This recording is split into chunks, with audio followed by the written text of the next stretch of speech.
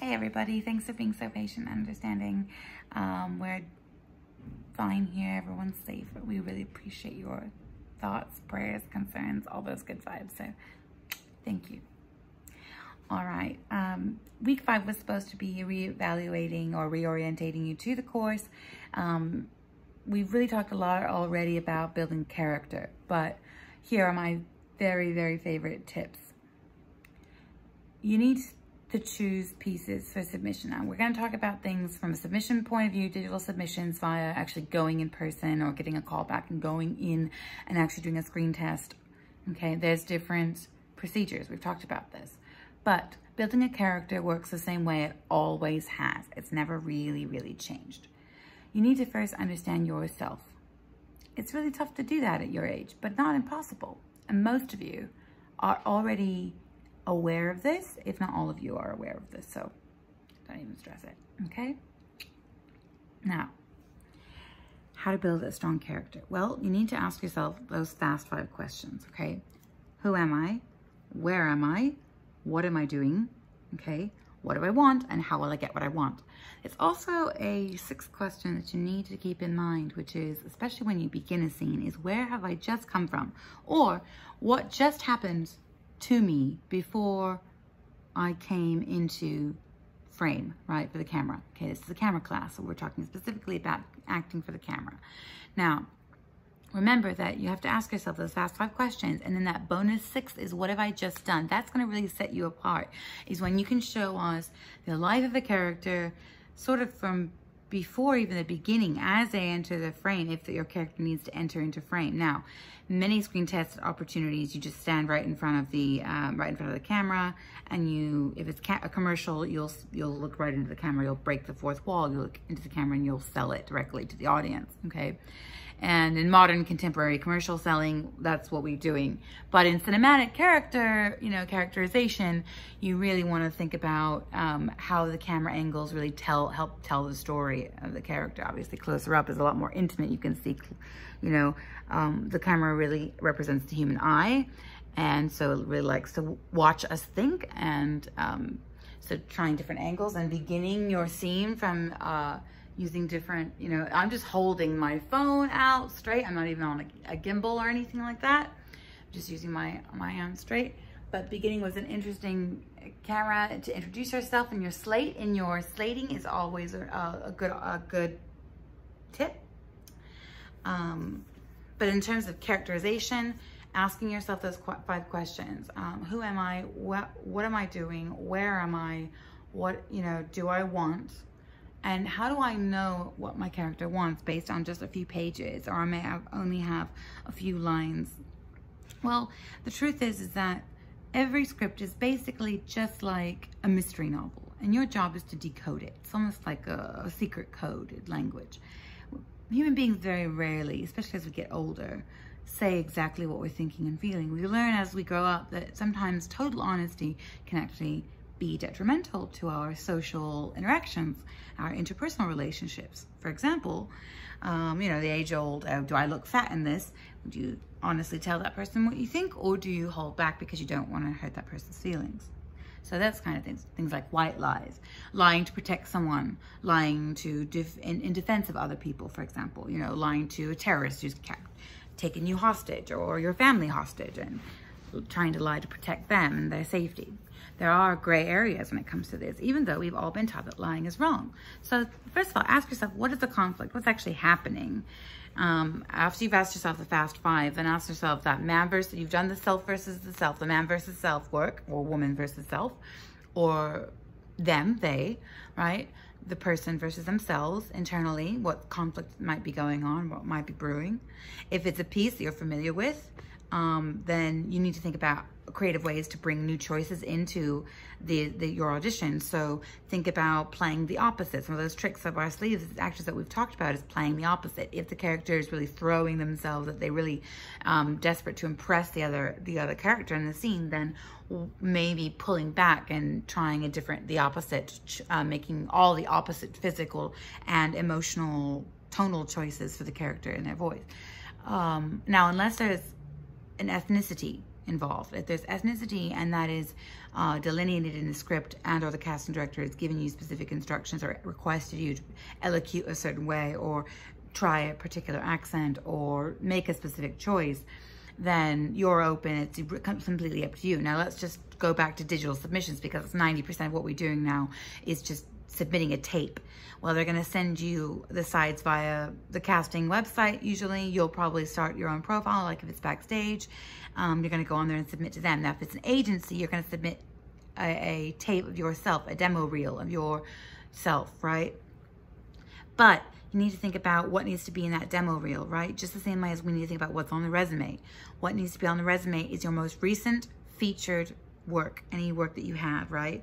In your demo reel has to be your most impactful moments, your best acting work. So if you've never done any professional acting yet, that's okay. If you've never done anything for school, that's okay. You have a phone, you have the ability to have somebody record you. You can stage and set your own scenes nowadays pretty easily, as long as you set up the camera angles that help tell the stories. Think about close-ups, you know, wide angles to give us more information, profile views, of those over-the-shoulder shots, just basics of learning those camera angles, and thinking about your acting from the same perspective as the cinematographer is going to be thinking about it, and also thinking about acting in terms for the camera the same way the director is going to think about it. Okay, you're acting for the camera, not for yourself, and not for a theater full of hundreds of people. You have to act out for it. You're going to bring it all in to mostly your eyes. Your face is going to tell this much of the story until we give you those longer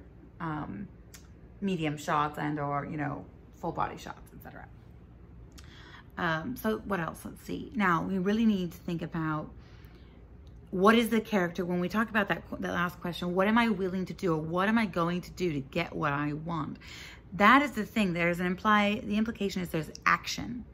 And that could mean that there is a tonal action, the voice of the character, that you are changing your voice to become more desperate. It could be comedic, in a comedic way. It could be in a dramatic way.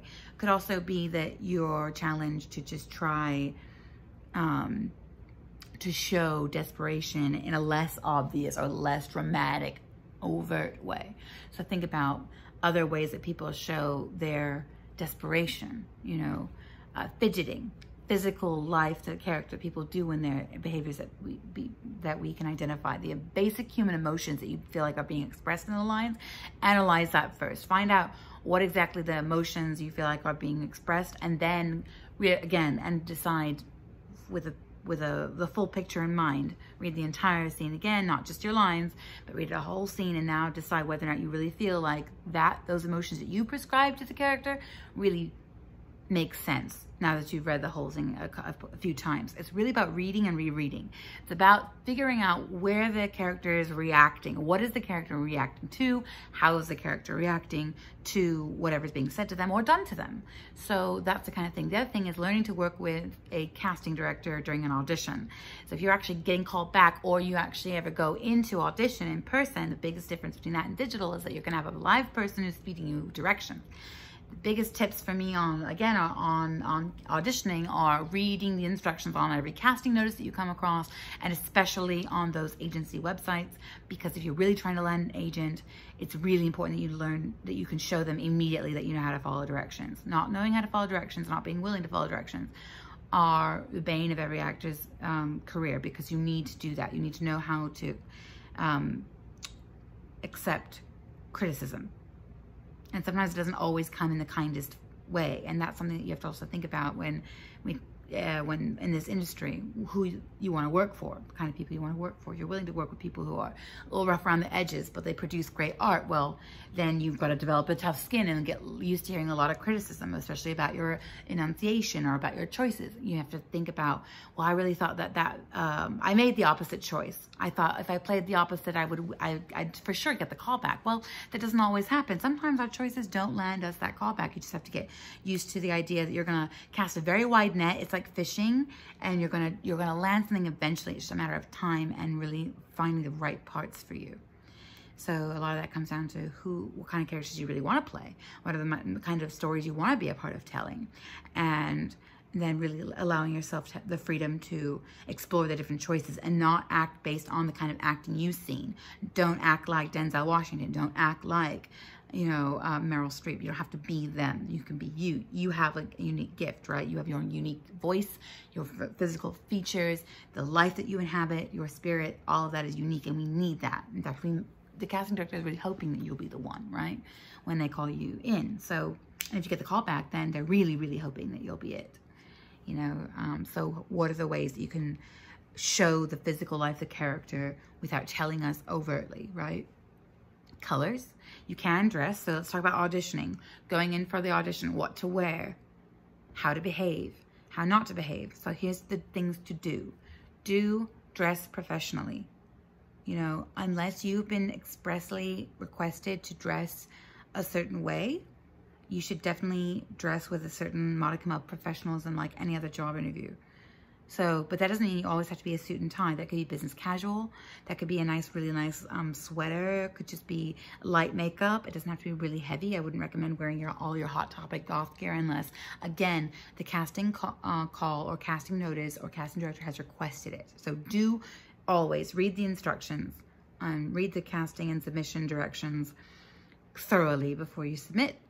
2, do prepare the space before you start filming. Don't ever just assume that you can just whip out your phone and get ready unless you have a designated space that you've already pre-prepared as your studio space that you can always just run into real quick, and you've got a backdrop already hanging.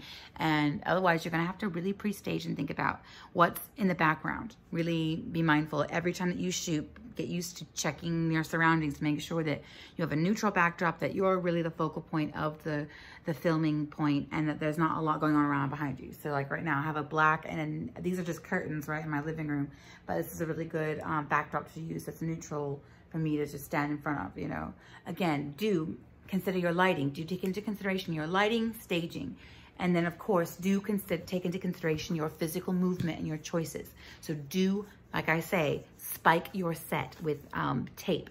In other words, mark the floor some way that won't damage the floor. The boundary lines for how far you can step, how many steps you can take until you're out of frame. So set up your camera first, okay? Decide on what kind of shots you want for your submission and whether or not you even need to go through all that trouble, because most submissions, they really just want you to do a medium, it's like a medium, oh, this is really good, yeah. Medium like this against like a neutral backdrop, and most of the time the standard is it's you about headshot, about from shoulder up, and then you're presenting the sides, and then you're reading them to someone off camera. So you wouldn't necessarily be looking at the camera unless the stage directions had asked you to do that. But if you've memorized a monologue and you're just submitting a monologue, then your monologue should definitely, standard monologues are generally about medium shots. You could do waist up, you could do shoulders up, and it's you talking to someone off screen. Unless you're doing it, it's like something from like American Beauty, or the character's breaking the fourth wall and you're expected to do that. But think about this, even though it calls for it in the script, if it's something from a very popular movie or a TV show and you know, you have a feeling it's kind of been done before, you know what I mean? You're not auditioning with sides from the movie or a script from the movie, then really think about how you could play around with those choices, those angles, and who you should direct to. Who is your focal point, or where is the focal point going to be? So do keep in mind, who is my audience? You know, like I said, what am I doing? All that matters. And know that there's not necessarily a wrong answer as long as we can hear you, understand you, and the choice seems to make sense to us for the character, right? That's really it. So do pay attention to all the directions, do follow every step, and do double and triple check that your clips are just as you want them to be and that it's your absolute best, because there's really no excuse in this day and age when you could do, you know, you could record again and again and again, and you don't have to go out and buy, you know, $20, $30 for a pack of film or of actual film. So do record, do get comfortable, do practice finding a focal point really quickly. Do create a space for yourself to really, a go-to audition space for you to be able to step into very quickly, a recording space, if you can. Don't when you have, here's the don'ts. The biggest don'ts for auditions, no matter what you do, are don't name drop. Don't name all the different things you've done. All you need to do is hand them or send them your resume that really should speak in and of itself everything about you in terms of what you've done and, you know, who you know. So you don't need to impress them in terms of telling them everybody you know and everyone you've worked with and everything you've ever done. But do introduce yourself, do provide a fun fact or an interesting little quip in your slate. I love the fact that many of you have already included some really interesting extra bit into your slates. We just need to practice that and get that really smooth out. It should really sound very natural. It should not sound fake. It shouldn't sound staged. So practice that as many times as it takes to feel really comfortable and confident that what you're saying, that we believe that you do feel that you're ready to work, because, you know, you should be excited. You know, it shouldn't be a negative. We shouldn't get a negative feeling of anxiety. We should feel like positive feelings of excitement, right? About the opportunity to share a story and to be a part of a story, right? So don't think about it in terms of don'ts as being, this is really bad, but don't name drop.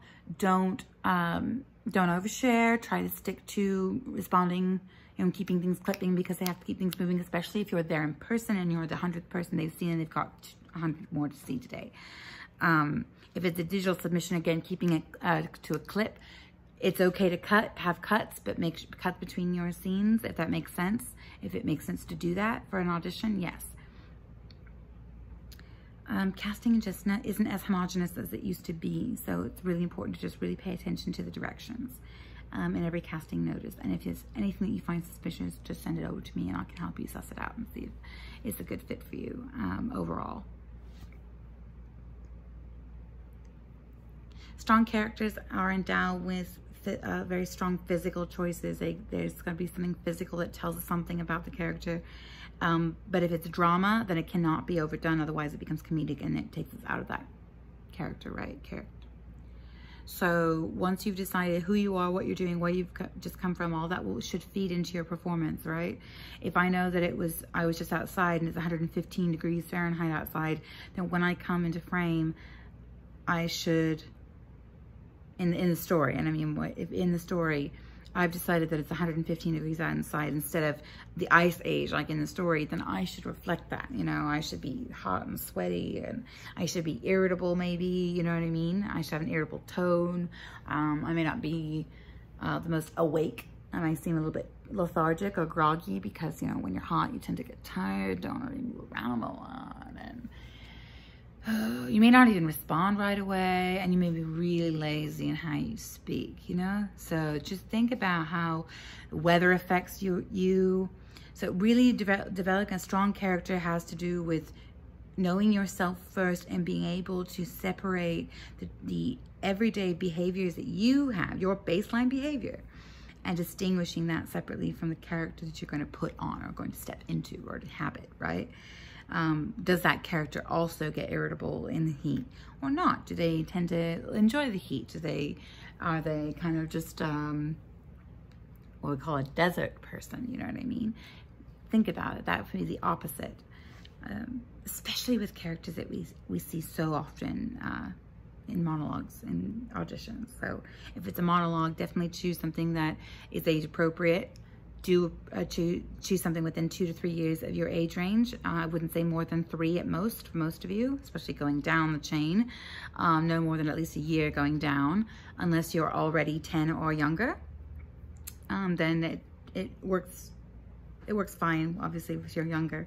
Unless you're tall and have more mature features, then you can definitely play a little bit older. But if you have a young looking face, they're always gonna cast you as younger. That's kind of a fortunate thing, because it just means that you'll always have that range. You'll almost always have that range as long as you have that youthful appearance, which means you'll have more opportunities than most people. Like me, I'll probably, as I age, I'll continue to wrinkle and everything like that. So I don't know how youthful I'll continue to look. I might get lucky. But I didn't really want to play younger than me, so I didn't really worry about that. See, I didn't think of that as a bad thing. I thought of, oh, well, I actually always wanted to play the 30+ characters because their life stories were much more interesting.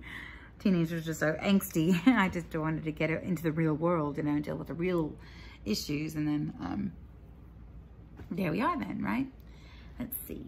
What other really big tips have I got for don'ts to do, things not to do during an audition, especially if you're going in person? Try not to bounce around too much. It's just a matter of liability and like safety, that they want to make sure that like you're not going to bounce all over the set and break things more than anything else. It has nothing to do really with your personality. It just has to do with safety and making sure that, you know, we're aware of our surroundings and having what we call situational awareness. So do be situationally aware, do be flexible, do be prepared to say the line 100 different ways possibly.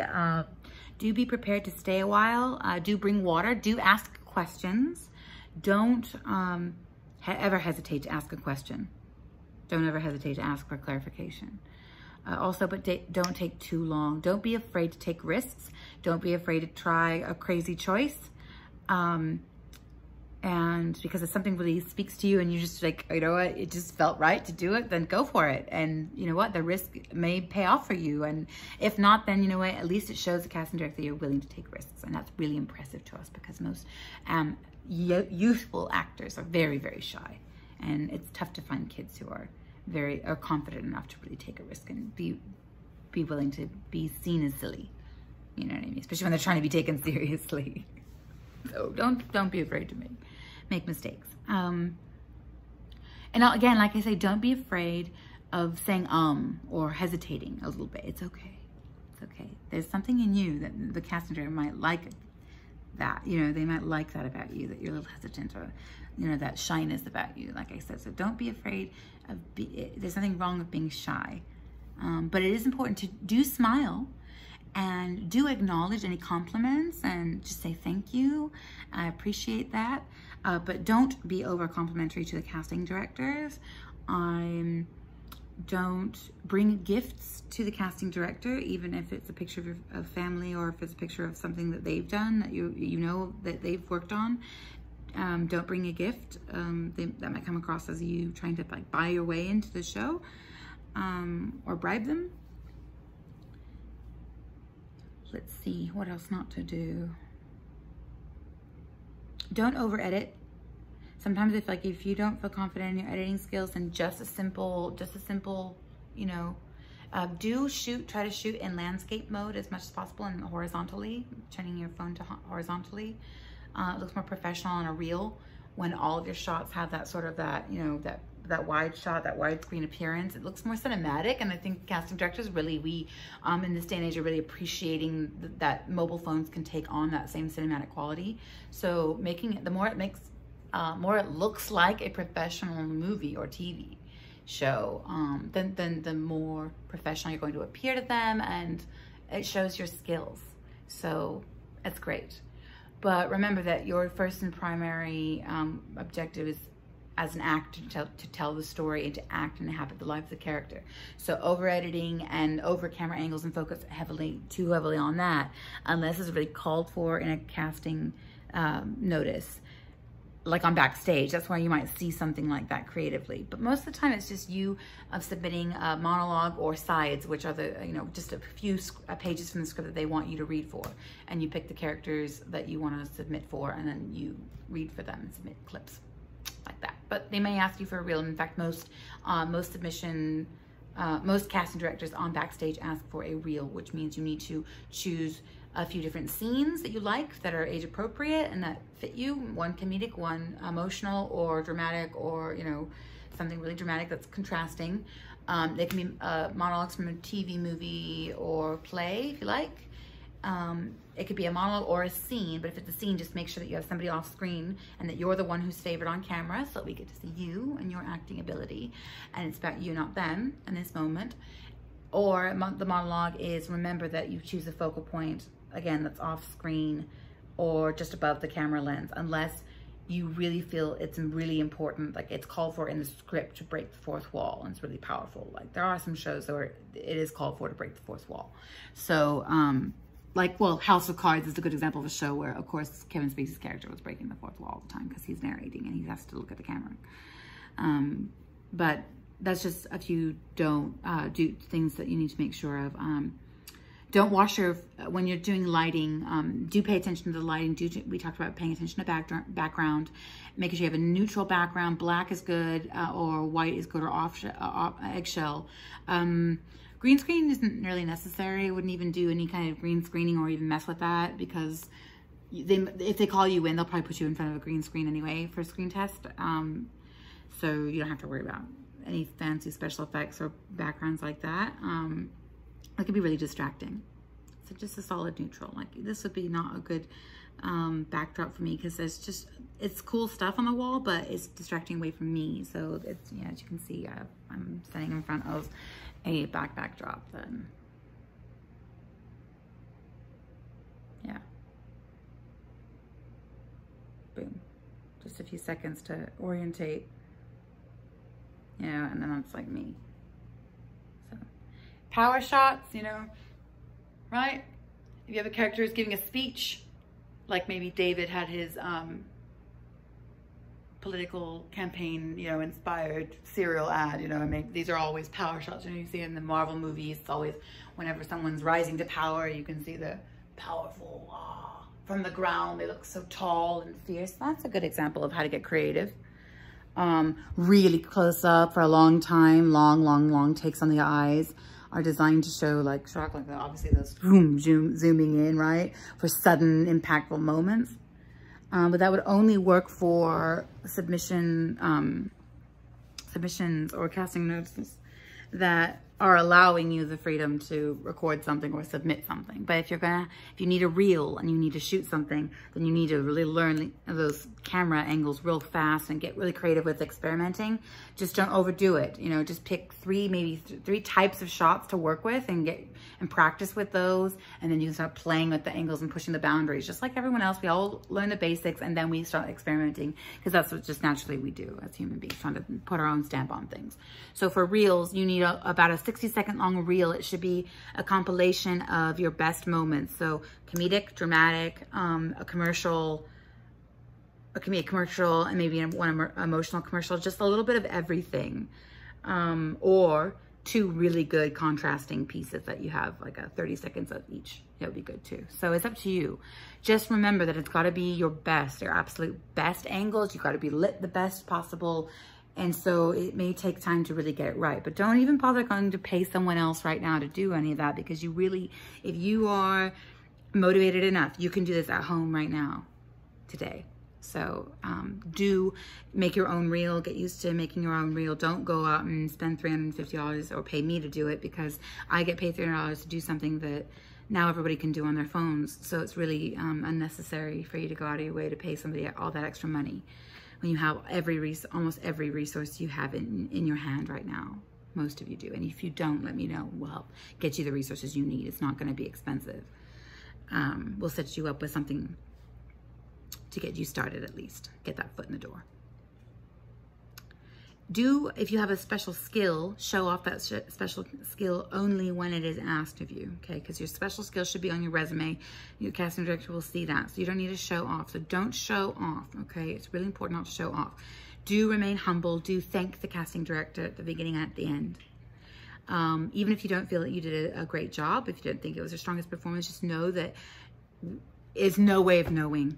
Sometimes you think you've done a horrible job and then they call you back, and then you ace the call back and then you don't get it. So it's just, there's no way of knowing. You just got to go in there and absolutely do your absolute bang up best and hope that they cast you. That's really it. It's, just like I said, do be mindful of the ethnicity or the ethnic background of the character that you're going to play. It should be true to you, or as authentic and representative of yourself as possible, or within a range that fits your ethnic group. It really should. In this day and age, we need to be mindful of this. So be mindful. That doesn't mean to stereotype yourself or type yourself into a box where you're only limited to your specific stories about one particular ethnic group. But what it does mean is that you should find characters who are, it would be inauthentic for me to play Nina Simone, wouldn't it? Right? It would be inauthentic. It wouldn't make any sense at all. It would just be wrong. That role should be played by someone from that ethnic group, who represents that culture and really can speak to that, you know what I mean, that experience. It's really important that we honor that authenticity in our storytelling. So I wouldn't audition with, I wouldn't use a monologue or any scene work from, you know, Nina unless it was from a white character, just because it wouldn't be appropriate for me to portray a black character.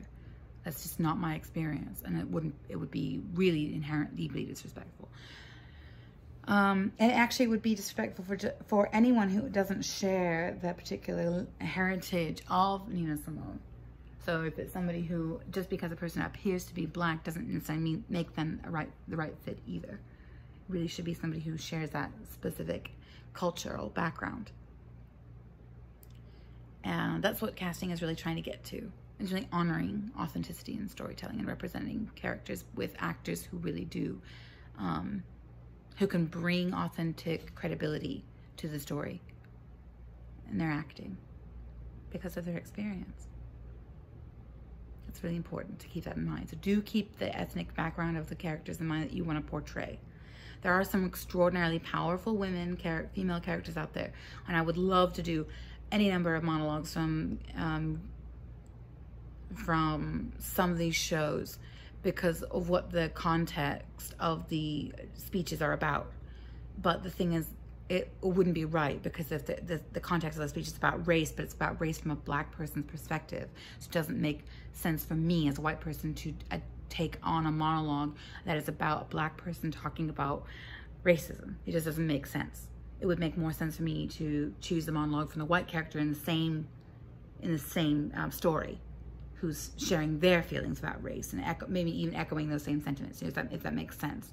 Another example of something that you could do, though, that doesn't actually impact your, where ethnicity doesn't necessarily come into play here, doesn't have to come into play, where you could play the role even though the original character was cast in a particular ethnicity, or the original actor was a particular ethnic group, would be like Getting Away with Murder is just an example of a show where the lead is black, but I'm white. I could definitely do a monologue from one of Annalise Keating's monologues, even though the character is black, because there's blackness in terms of the authenticity of the character isn't represented, isn't the focal point of the story in that scene, at least, or it doesn't necessarily need to be. There are scenes in the show that do address the character's heritage. She goes back home, she sees her mother, who's played by Cicely Tyson, and it's really, in those moments you can see that some of that cultural life of the character, some of that ethnicity, but the we call it ethnic life of a character. How their culture, where they're from, or how they're raised, or what they're taught, their value system, and where all that comes from. That is expressed in an episode. That would be inappropriate for me to try to reenact those particular scenes. It's tricky. I would say it wouldn't be impossible to choose one of those monologues where she's like in class and she's teaching, but in those scenes where it's really her at home with her family, it wouldn't be appropriate necessarily for me, because those conversations are reserved for that particular group. Those issues that affect that group don't affect me. I can't speak to them, so it would be inappropriate for me to reenact those particular scenes. But the scenes where she's just in teacher mode, generally that could be genericized. In other words, anybody could come in and basically say that. A man could even say those lines. You know, actually, it'd be really interesting to see a man play that role. In an audition. Could be the first time I'd ever seen a man do Annalise Keating's scenes, or anything from these really strong female, the Shonda Rhimes series are really popular. We see those a lot in auditions. But for kids, we see a lot of Disney, and we see a lot of Nickelodeon monologues too, which is really good. But since most of you are teenagers and you're thinking, want to really get into some more mature stuff, then just keep that in mind, that if you're really trying to get serious, you really need to think about when it's appropriate, whether this role, this part, and these words are really appropriate for me. can I really carry this? And if you feel like it's a challenge, then challenge yourself, and you really feel like the answer is yes, honestly, then do it and go for it, but do the best you can. Give it all you got, you know. That's really it. That's all I got for you. I said don't wear a lot of heavy makeup. Don't necessarily dress in character, but you might choose a color or one particular accent that stands out, that represents the character. That's okay. It shows a thought that goes into the characterization. Casting directors especially love to see that in kids. That kids have thought about that, but we also don't want to see you get too much into character, because that's for the director. That you don't want to do the director's job. The director's job is to decide, to interpret the story and bring it to life on the screen. So your job is to simply inhabit that life. But it would be a good idea to dress somewhat in accordance with the sort of state maybe of the character, or maybe one particular color that stands out about that character you like, or that emotional state. That'd be okay. We talked about not wearing heavy makeup unless it calls for it.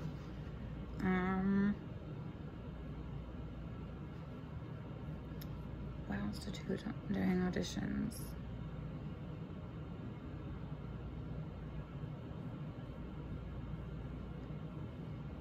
I mean, it should be a given, but don't lie about anything. Obviously, be honest. If you don't know how to do an Irish accent, don't do it. If they ask you, would you be willing to try? Then I would be willing to try. Go for it. Do your best. You know, go big or go home.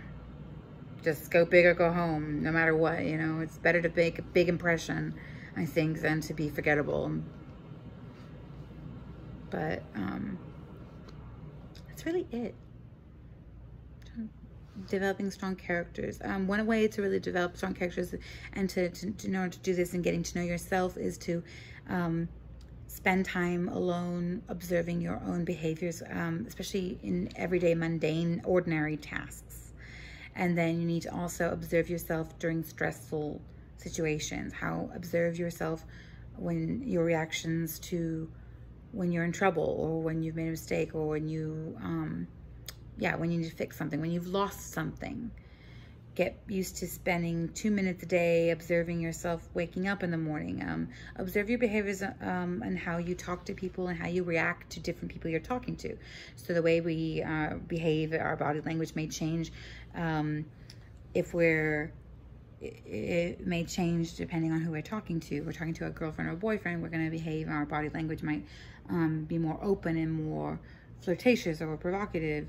But if we're talking to our parents, it might be more closed off. It might be more open depending on how close you are with your parents.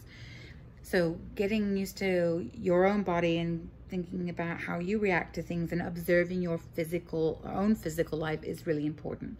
So brushing your teeth. So you do 2 minutes of brushing teeth exercise, then 2 minutes of waking up, getting dressed, 2 minutes getting ready to go to work or school, 2 minutes coming home from work or school. These are exercises that you should do now as an actor every day to observe your own behavior. That way that you can decide whether or not that same behavior or trait makes sense for your character. Because sometimes you'll play a character who is similar to you. Like I told you, I play a lot of teachers, but I play a lot of different types of teachers. I played crazy teachers. I played abusive teachers. I played a serial killer teacher. You know what I mean? I played just broed out teachers. I also played, a teacher with schizophrenia. So not all teachers are the same. We're still people, right? So what kind of person essentially? Is this person a nervous person, a confident person? Depending on the situation, is this a situation that calls for nervousness? And then how do I reflect that in the life of the character? Does the character have a tick? And then how can I sort of subtly show that, like, what happens when the unexpected happens? That's another thing as an actor to really nail down is the unexpected. Things that you need to observe about human beings before you can really be a good actor are observing the way people behave when the unexpected happens. And also 90% of our lives we spend waiting for something.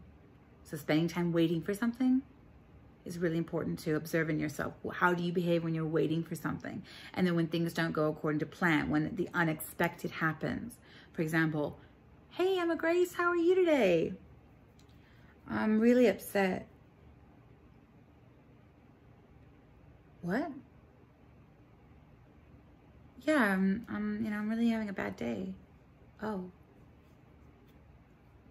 Well, I was expecting you to say fine or good, because 9 times out of 10, whenever you ask somebody how they are, what's the first thing they say? I'm good, I'm fine, chilling, whatever it is. And my hair's so annoying today.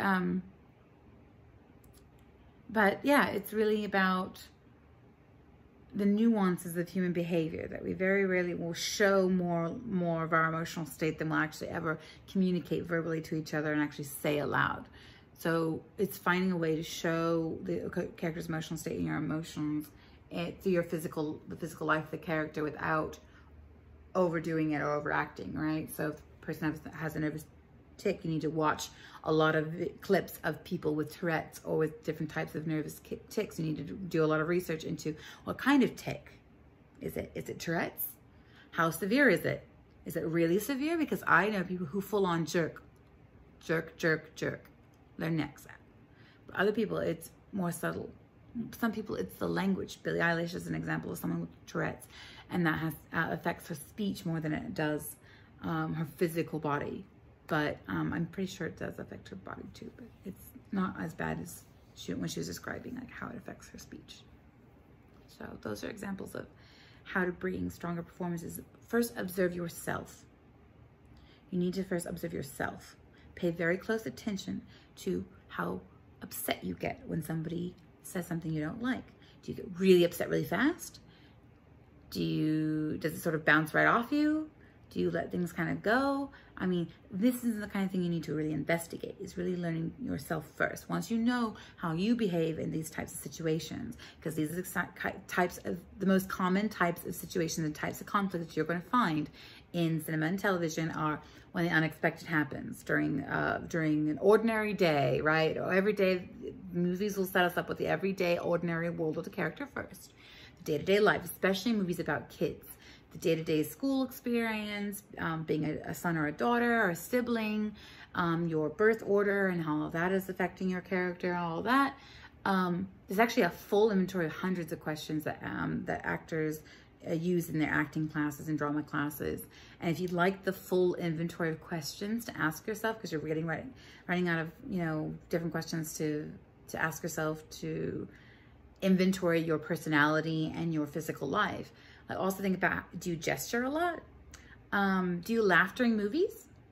My dad can watch a movie and enjoy it immensely, but you wouldn't know it until the end of the movie because he's so enamored or captivated by the movie. He doesn't actually have a lot of emotional responses during the movie, but later on he'll go like, oh, that was great, or like, oh, that's, that was a terrible movie, but you won't really know until an hour and a half, 2 hours later, because you can't tell if he's really enjoying himself. Even when he would be at church when I was a kid, I couldn't tell if he was enjoying the message or like if because he just didn't emote.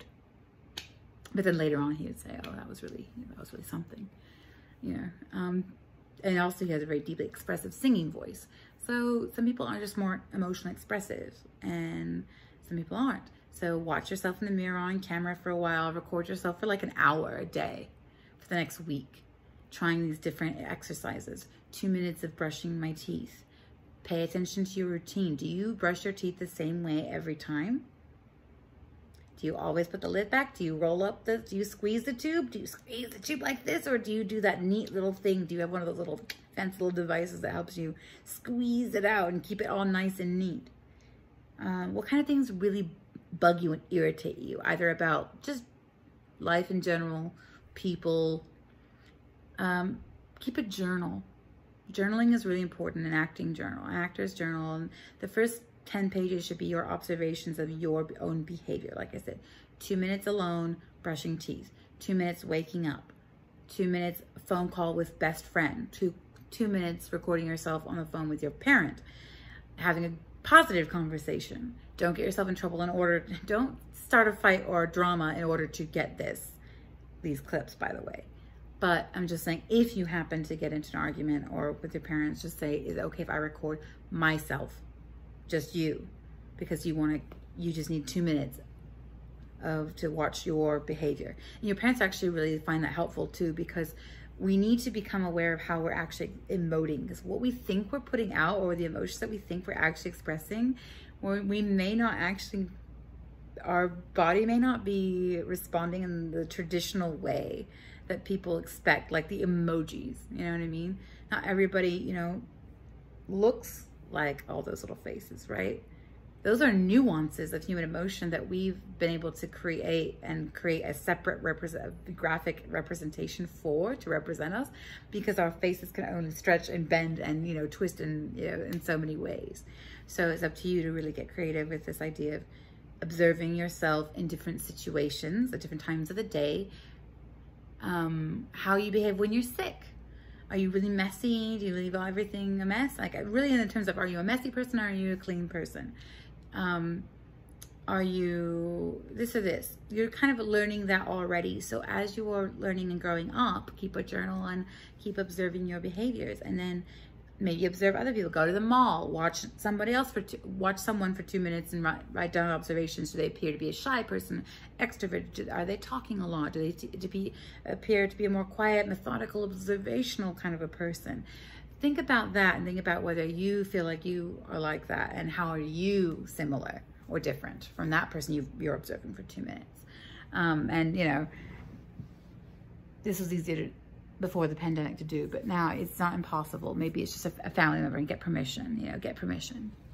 And remember, we're not using this to judge people. We're not using this to hate on people or to denigrate them. We're using this to learn and study so that we can basically develop a whole treasure trove of characters in your mind. And you're gonna actually start acting out those characters. You know, create yourself a silly character, a fun, silly character, and create yourself a serious, really serious character. And then think about the colors that that character exudes and why that color fits that character. What does green represent or mean to you? To me, I think green is like earth, aliens. Neon green is aliens out of this world, and, you know, neon lights and, you know, raves and festivals and music. And then you have that earth green, which is more Tolkien, which is earthen, elves and fantasy, and, you know, and browns and grays, you know, that earthen tones. Then you have the jewel tones, like regal, royal, you know. So anything that's vivid and bright is going to have some kind, it's going to say something compared to something that's dull, right? So think about the backdrops that you're using. I have a red one in my bedroom that I sometimes use. My curtains in my bedroom are red. Sometimes it gets a really cool lighting. So just playing with different colored sheets, just buying a couple different sets of sheets and playing with backgrounds and getting different lighting going.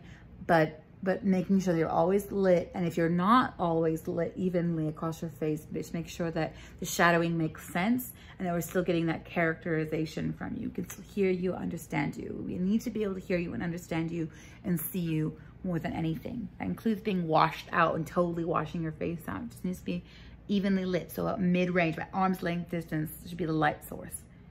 And if you really need it to be dramatic shadow, then only on one side, and then about maybe shoulder length from you, or about elbow's distance, the light source. The light source needs to be at least elbow length to at least the tip of your fingers away from your face. And it should always be somewhat directly over your face. You could have fill light, which means on the side over here. But if you have, it's all fluorescent lighting, then it's all gonna be white, washed out light. You're gonna get a ghost face. Just nobody wants that. So you want to make sure you just warm tones. Natural light's really good, but if you're outside, then be mindful of sound. So you want one of those cute little mic kits that you can get on Amazon that go with your phone when you just clip it on, and you get really perfect sound even though you're outside. And those are like 30 bucks. So worth the investment. So do invest in yourself. Do invest in really nice paper for your resume, and invest in glossy or matte. It's up to you, matte finish for your headshots. Do play with the portrait settings and the fancy settings on your phone. Do set your phone to record in 4K if you can, and when you're recording your clips. If you're not confident in your editing skills, do go to Fiverr or do find someone to cut your reel together. If you're not confident in those skills, then make sure then it is worth investing. So yeah, do invest in yourself. Do not be afraid to spend money on subscriptions for casting, you know, websites and headshots and things, but just know that some things, if you really feel like you already have the skill at, and you're willing to take and spend the time and take the time to apply yourself to them, it could really pay off for you in the long run, because you actually are investing in yourself by skilling up in the long game of the industry, in terms of that instant gratification by paying someone else to do it for you in a week versus learning to do it all yourself. It's more time consuming, but in the end, people will have a lot more respect for you if you can do more than just act. If you know how to cut all your demos together and you did it all yourself and you can tell it to a casting director, that is something that, you know what I mean, that they might ask you about, and that's something that you can say, but only if they ask you. Only if they ask you.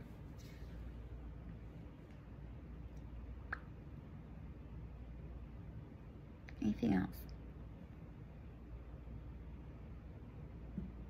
What not to do?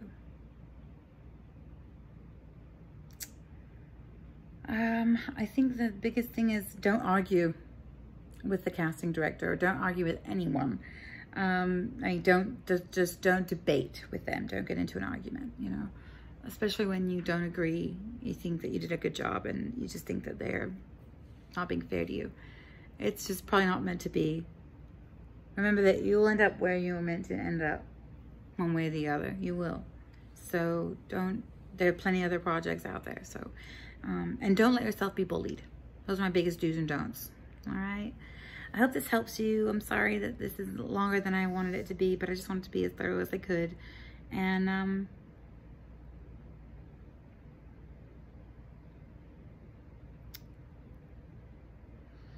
the last thing I would say is don't do the handheld shots unless you have a stabilizer, like a gimbal stabilizer, or the casting notice calls for camera movement.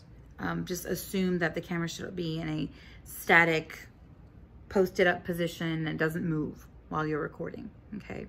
You should really have the still movement as possible in terms of the camera, unless it's for your reel and it's a whip cut and you need it for a transition.